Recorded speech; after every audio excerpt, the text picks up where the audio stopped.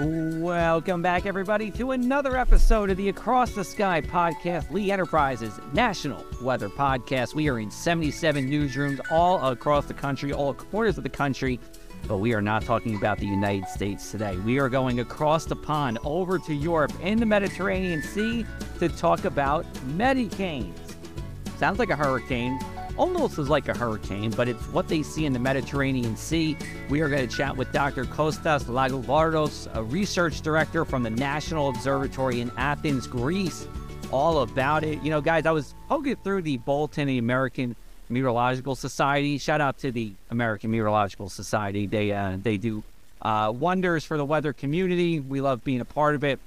And I saw this piece called Ianos, a hurricane in the Mediterranean. I said, geez, yeah, I feel like this would be a good podcast topic because a lot of us can relate to hurricanes. We've either been in one or we've seen plenty of it, on our screens, but it's a little different. You don't expect hurricanes in the Mediterranean. And there's some differences, but Kostas is going to talk to us about those differences. I think he did a good job explaining it, but I'll turn it over to my weather friends here across the country, Sean Sudlett, the Richmond Times-Dispatch, and Matt Holliner over in the Midwest. We'll start with you, Matt, here.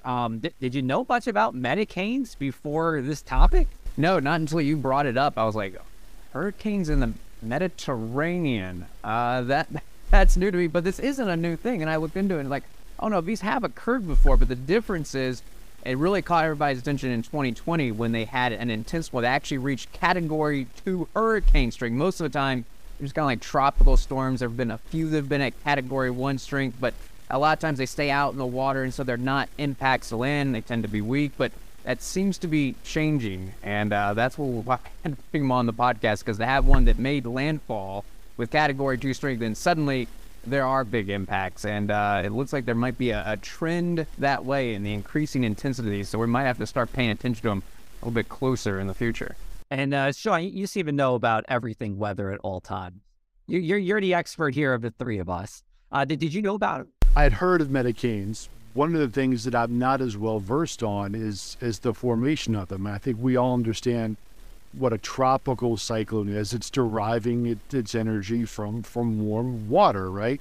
But there are other kind of physical restrictions going on. The Mediterranean Sea is smaller than the Atlantic Ocean and the Gulf of Mexico. The geography is different. You've got islands poking in from all directions. You've got Italy jutting southward from the continent. And the other thing that I wasn't well versed on either was how warm does the Mediterranean get? In my own mind, I thought, well, it ought to get pretty warm. Does it get as warm as the Gulf of Mexico? So we talked a little bit about that. So there are some restrictions going on here physically. So those were the things that I was most curious about. He really addressed those well, I thought. I think he did a good job with this. There is a little bit of a accent here. We are talking to Kostas, who lives in Greece, but I'll tell you what, he knows almost as much English as all of us, and he definitely knows a lot more English than I know Italian. So I'll give him credit to that. But fantastic interview. We're going to dive right into it here. Here is Kostas talking all about medicanes in the Mediterranean.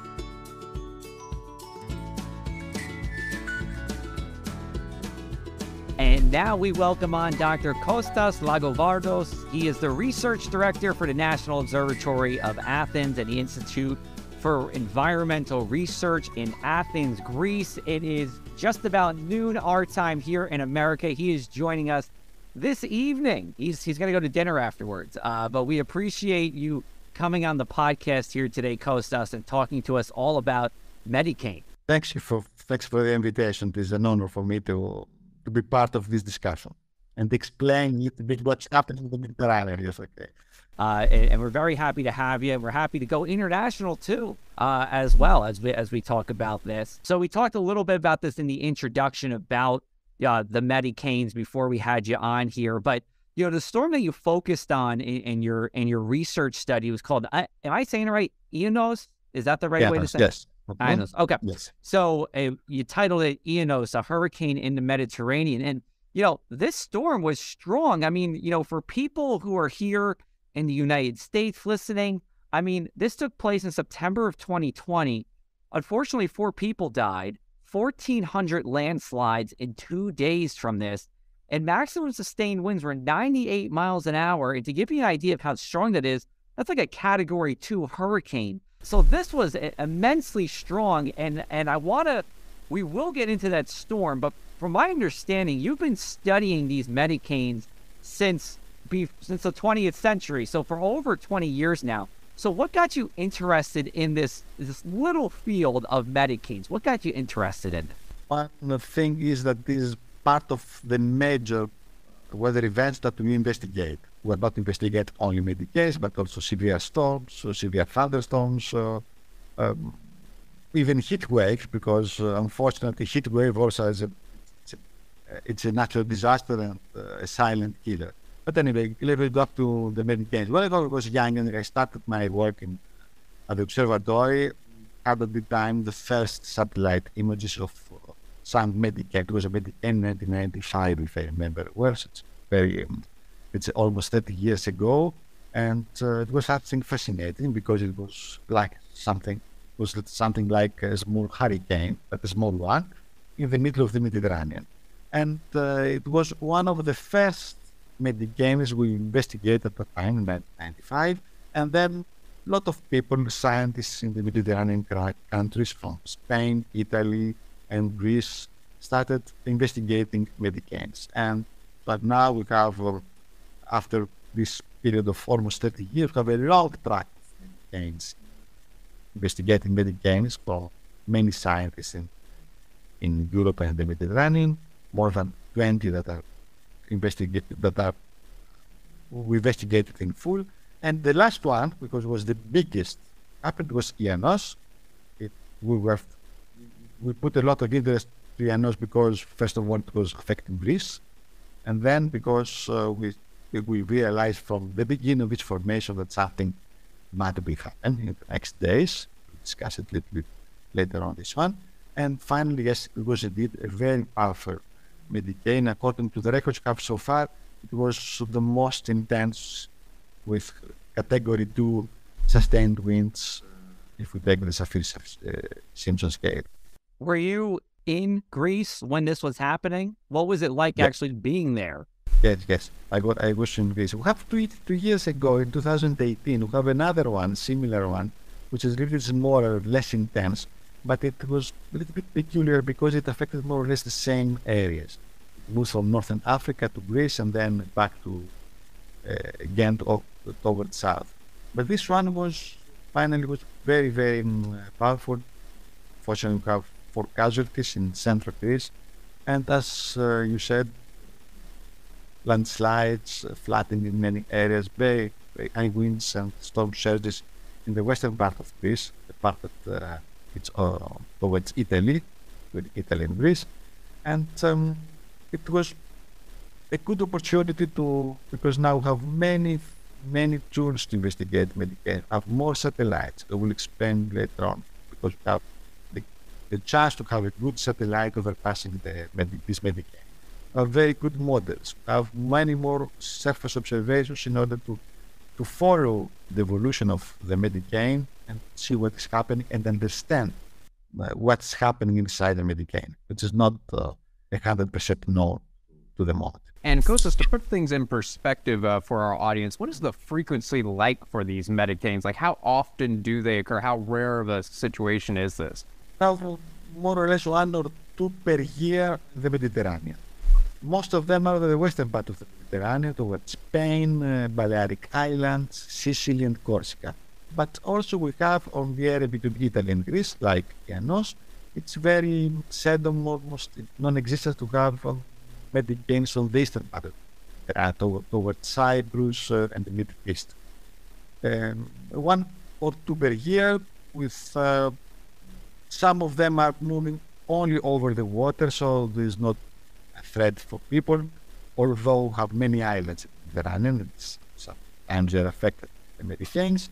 And then we have this one which hit continental Greece and also the islands of Greece, and provoked a lot of problems in this area.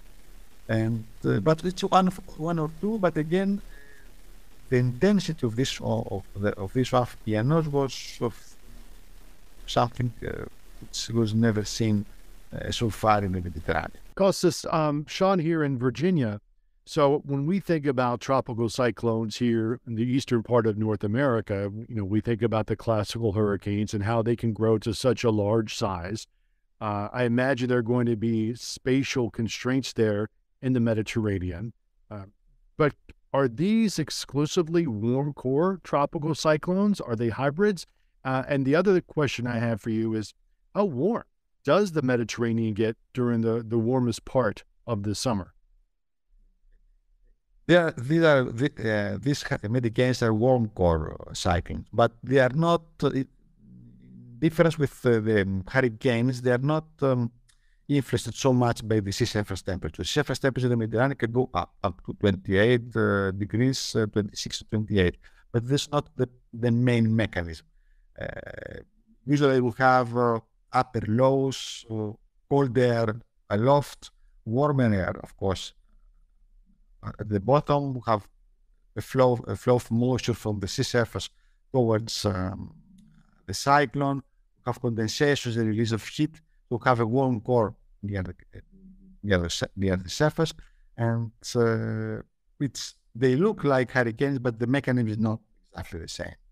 Second, they don't have the same size. Okay, typical diameter of medicanes could be between 100 to 100 kilometers. It's maybe 1/10 of a big hurricane. We don't have the size to have a full development. But for the size of the Mediterranean basin, they are big enough. But as I said before, we don't have so far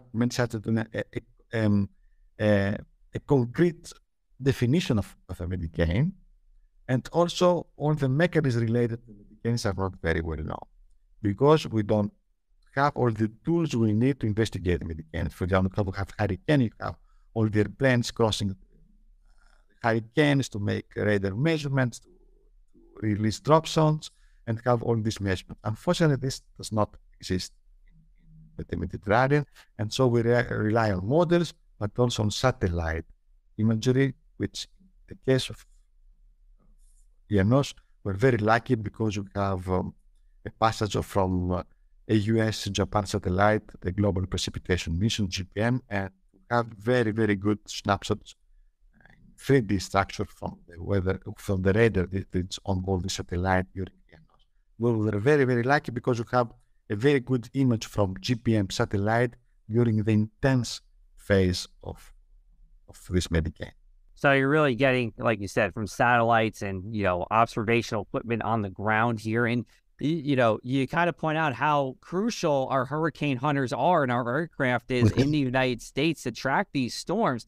They provide, a wealth of data every time they go out there. It's not cheap, but it's worth it to help really, as you were kind of alluding to get a full picture of the storm.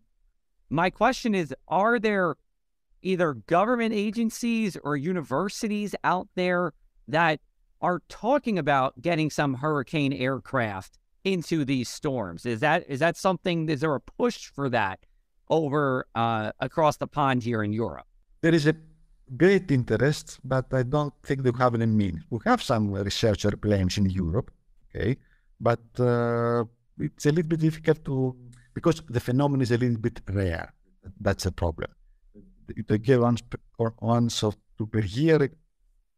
1 year cannot be good chances to have any medicane at all. So this is a problem. But I think we must do it because we can also use this type of measurement not only for medication but also for normal low pressure systems that also in the Mediterranean are very powerful. For meteorological bombs that are not medicanes, but also they have very high sustained winds and they can provoke problems. The case, we need data to better understand. Because I remember, because one of our work on the observatory was to provide forecasts to the public and also to the authorities, together with the Met Service.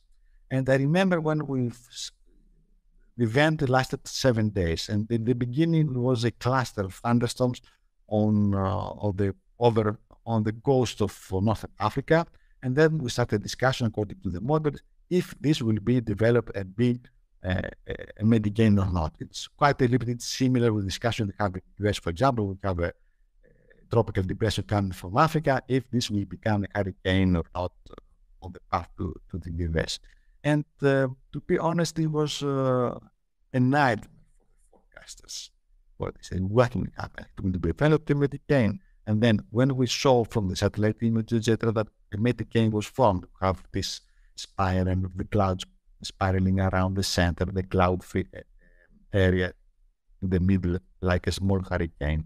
And then the second one, as we have in guesses, which will be the path. If this medicaine will affect Greece or not, which part. And it was very heavily mediatized, all these things, because all people were following forecasts provided by Greek forecasters to see what will happen in the next 1 or 2 days. Public authorities, municipalities were, as you know, in some cases, because something is rare, and it was presented like the end of the world, okay? Something like apocalypse from some media. The apocalypse from apocalypse on media, but okay, it was a very strong case. And we have to reply on that. What will happen when this medicaine will make landfall to the western part of Greece, to the southern part? It will stay over the sea, so there's no problem. It was a difficult situation from the forecasting point of view. And we still see challenges here in the United States with forecasting and messaging impacts, and we see these all the time. So it's a shared concern all across the globe, it sounds like here. We're going to get into more about medicanes here. We're going to take a quick break, and we'll come back to you on the Across the Sky podcast.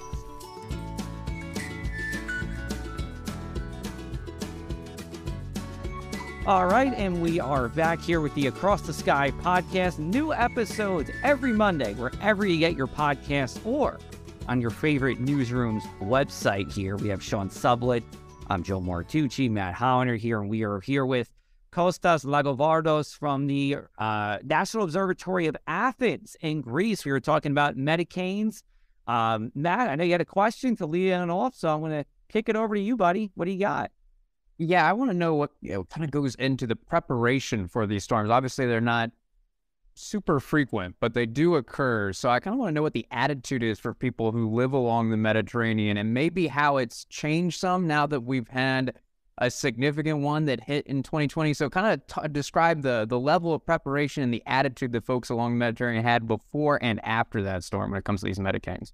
Yes, well, I think that IANOS changed the mentality of people against, speaking about natural disasters in general, because it was something which was big. It was for casualties. In some cases, you have more than 4 casualties from, for example, 3 years ago, from supercell thunderstorm, 7 casualties. But as you understand, this is not only the number of casualties, but also the extent of the event. Covered most of Greece, and also the virus happened in many places. So I think many people remember IANOS, and they speak about IANOS and as I would say, as a threat for the future. That we will discuss a little bit later on that. But this weather situation like IANOS will be something that in the future will be more frequent. This is not true, but we'll discuss a little later on. But I told you, because it was a long process, you have this formation of the cluster, of the thunderstorm cluster, the formation of the initial stage of the medicaine, and there was many discussions with the forecasters to the public, what will happen, and there was some preparation. And I think that we avoided many problems, especially in the western part of Greece and the islands, because it was a preparation for this medicaine, because it was in September, mid-September, which is for Greece still a touristic season. We have also many tourists that are boats, on sailing boats or vacation homes, but we avoided big problems and maybe a lot of casualties, because we have a good preparation of this for this event. But for many people, this word medicaine and the resemblance with hurricane it gave them the fear that something very bad will happen. And this fear made them more precautions, and they took some precautions, and we avoided many casualties, maybe due to this rumor we have about something very bad will happen. And as you understand, because a lot of discussion that it's something, we became something like American hurricanes, like season, like in the Atlantic. We try to explain that this is not good, something different. It's violent, but it's smaller, and it's something that we have to pay attention when we have such kind of events. They are rare, as you said, but when they occur, they make a lot of noise and they cause a lot of problems. I want to ask about the names. So you had Ianos here. Who is naming these storms? We started in the observatory to give names to storms in general in 2017, and the name Ianos was given by me, by myself, and as the head of the group of the meteorological group at the National Observatory of Athens. So we followed the same strategy, female and male names alphabetically. So we came to I, and so we gave the name Ianos, which is a Latin god, and I think it was a good name. After that, this is a little bit gossip, but I will tell you that. The We're here for it. When we started giving names, some colleagues from the National Met Service, they were not very happy. They said that it's not very common in Europe, but they are doing that in the US, but not in Europe. And we said, no, giving names for big storms is something that helps people to be more prepared against the problem. But 1 year ago, they decided to follow these procedures, and they started giving names by themselves. The National Met Service is now giving names for storms in Greece.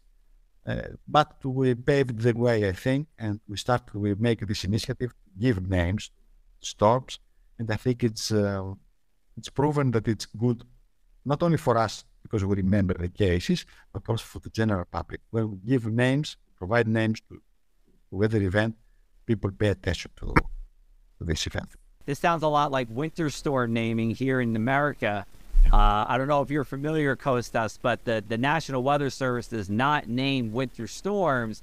However, the Weather Channel does. So it's a little different like because that. for yeah, you know what I'm talking about. So, you know, you're a university and it's the government, so it's a little different than a private and a public service here. But it's kind of amazing how quickly the government took over the naming. Yes. I don't know if it happens that After quickly. 4 years of naming, in the beginning, because I have some colleagues writing to the social media, to Facebook, why you are doing that? We're not in America, and we tried to persuade them that this is something good, and finally they understood that, and they started naming the storms in 2020. Wow. So we said, no, we'll not give both institute names because it will make a confusion. Okay, we step back and say, okay, go ahead, give names. But the main idea that we have to use us for winter storms, autumn storms, I think it was correct. Got it. Yeah, I'm totally on board with that. So let me ask you this: as the awareness of these systems has risen a bit over the past few years, and we know that the climate is warming, what do you kind of foresee, or what does the science tell us about these storms taking shape in the Mediterranean in terms of their frequency or intensity, potentially, in the years or even decades to come? Before that, we have a look on what happened the last 30 years, and we see that we have a frequency of 1 or 2 per year, with no significant trend, decreasing or increasing. This is true because we have measurements. And then we come to the climatic projections based on high-resolution climatic models, and we have some colleagues from other Mediterranean countries that made some publications, and they show that over the next decades, the frequency will not increase or decrease, but the intensity will. And we expect maybe the same number of an average per year of medicanes, but maybe will be more intense. This is related to high temperature, high sea surface temperature. And We will see, but as you understand, these projections is something that we are taking into account because one or two, but more powerful than this one, and this one was a category 2. If we go to category 3, this will be a problem because, okay, the major path of these medications are over the sea, but as I told you before, have many islands. Okay, over the Mediterranean, so have people living there, and especially people navigating small ships from one island to the other. So this will be a problem to have. But to have bigger, more stronger, more intense medicanes. But I believe that using the modern technology, satellite, and more sophisticated technology will be able to provide more accurate forecasts for the path and the intensity of the medicanes in the future. Hey, Kostas, I think we'll leave off with this. I have one more question for you. Have you spoken with the National Hurricane Center here in America about this topic? Have you had, or even just any conversation with them? No. And maybe it's a mistake from my side, from our side to do that. We can connect you. Yes. Last thing, I think it's a fascinating topic, medicanes. Okay, it's not good to say fascinating, something that kills people, okay, and make a lot of disaster, but from a meteorological point of view, something which is very attractive, and we learn things. And we are happy, as I said before, we have new satellites that provide data that 20 years ago was unthinkable. And so this is good for the future because I think that many with more tools, with more remote sensing data and meteorological models, will be able to better understand the mechanism of the medication, therefore better predict a medicane. Well, Kostas, thank you so much for joining us here on an evening for you. I know you're going to dinner, so enjoy dinner, but we appreciate the information about medicanes. And if you ever make it over to the United States, give us a call. We'll do something in person. Okay, thank you. Thanks again for the kind invitation. Again, we're very happy to do it. Thank you Okay. very much. We're going to take one more break while some closing thoughts on the Across the Sky podcast.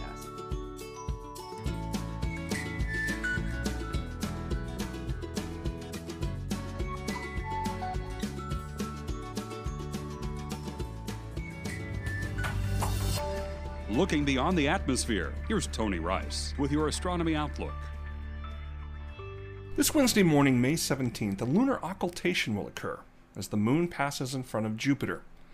This event will be visible from the Rocky Mountains east, with best visibility coming from points further north and west. The show begins around 8:30 a.m. Eastern, 6:30 Central, 5:30 Mountain, as Jupiter slides behind the left side of the crescent moon. About an hour later, it will re-emerge on the right side. It's that re-emergence that's the cool part, because Jupiter will seem to appear out of nowhere, as it was behind that unlit part of the moon. This will be a bit challenging to see, since it's about an hour after sunrise. A pair of binoculars could help. Just make sure to avoid the sun. Those timings can vary by about 15 minutes, mostly depending on latitude. Visit lunar-occultations.com, that's OCCULTATIONS, and check the table there for a city near you. Be sure to convert from the UTC times there to your local time zone. That's your Astronomy Outlook. Follow me at RTP Hokie for more spacey stuff like this. Thanks again to Kostas for coming on. It was fantastic to, number one, work around our schedule here a little bit. I know we have a 7-hour time difference between the East Coast of the U.S. and Greece, but we thank him for his knowledge. And, it was a little funny at the end where he was like, I was the one who decided to name the storms. He kind of, that set off a trend where we're now the equivalent of the National Weather Service or the National Hurricane Center is issuing names for these storms. So a heavy hitter in the weather world, really, if you put it that way. What did you take away from this, Matt? Yeah, it would be cool if I could name a storm. That does say, when he said that, it's like, oh, actually, I'd named it. I was like, oh, that's pretty cool. I gotta give credit there. But the other thing that stood out to me is that in the communication realm, like, people do like the names of these hurricanes, and then there's a debate on if we should be naming the winter storms or not either. But I think that this is probably coming up in discussion because of the intensity. And that's what was interesting, because it kind of follows what we're seeing in the Atlantic too. There's some uncertainty about the frequency. It doesn't seem like there's a steady trend in an increase in number of storms, that we have had some active seasons in the Atlantic. But what the climate models are telling us is that what does seem to be locked is an increase in the intensity. And that's why they had the first one to ever make it to Category 2 strength before. And really, that's what really matters, because if these things are weak, then it's not a big deal. But when they're intense, that's when the impacts go up. So if there's an increase in intensity, even if the frequency doesn't go up, that means there's the bigger potential for impact. So it's definitely going to be something that I think people are going to be keeping a closer eye on as we move ahead in the future. Yeah, I agree with that. Most of it is intensity more than frequency, right? If you think back to the basic thermodynamics of it all, you are going to have warmer water, and so you are going to have more fuel for not just any tropical cyclone, but you think extratropical or these hybrid storms, sometimes they're called subtropical storms, they're still getting energy from warm water. So I do think there's something to be said for that, and they're going to put down heavier rain, and you've got some pretty steep terrain there in the islands and right around and in the Mediterranean. So, flooding, flash flooding, mudslides, those things are still going to have to be dealt with in the years and decades to come. Yeah. I think he said it was about, what do you say? How, in terms of the frequency, about 4 a year? Is that what he said? Well, I think he said maybe a couple a year, but 2, 3, 4, that's still not a lot. No, it's not. It's not like here in the Atlantic Basin, we're typically looking at least 10 or 15 of something every year. Yeah, right. And exactly. And there's multiple countries just spanning across to, the Mediterranean. So it's not that often that one country is seeing, this medicane come on through here. But, thanks again to Kostas. We went international with this one, and we'll try to bring some more people around the globe to you on the Across the Sky podcast. So coming up, the hits keep on coming here. So next week, we have Adam Smith from NOAA's National Centers of Environmental Information to talk about weather disasters, billion-dollar weather disasters to be exact. We have a big fish for the 29th episode. We have the director of the National Hurricane Center. We also have Mike Speditz from Front Page Bets. That's in collaboration with us at Lee Enterprises, talk about sports betting and baseball as well. And then I am super excited for this one. Now, this one's not going to be until July 3rd, but we have George Shea from Major League Eating, the Nathan's Hot Dog Eating Contest, a personal hero of mine in some ways, the biggest hype man on planet Earth. We're going to have him come on to talk about the hot dog eating contest and the weather. So we really try to bring you everything weather related on the Across the Sky podcast. I think we might be the most diverse weather podcast out there in terms of guests. I don't know if Sean and Matt, you agree with me or not. If we're talking about Major League Eating, yeah, we've reached a new level. It's going to be an interesting one. There's some kind of level we've reached there, but I'm not exactly sure how I would describe that level. Right. We'll leave that to you, the listener. Well, we will leave that to the listeners to decide what level we have aspired to or sought to when we talk about a hot dog eating contest. That's right. And as we go into July, we believe Kirsten Lang will be back with us too. Yeah. From paternity leave as we welcome her back, and she's doing very well with her and a new baby as well. So want to wrap up on that note, and we will be back with you next Monday with Adam Smith. Take care, everybody.